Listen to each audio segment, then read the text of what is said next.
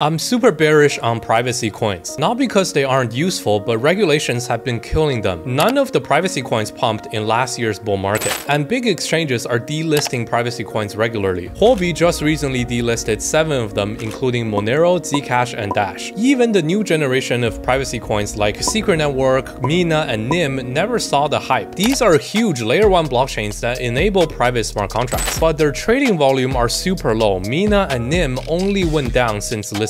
Privacy coins need to move to decentralized exchanges, or eventually they will all be delisted. For these reasons, I won't touch new privacy coins for a while. Follow me for more crypto investing tips.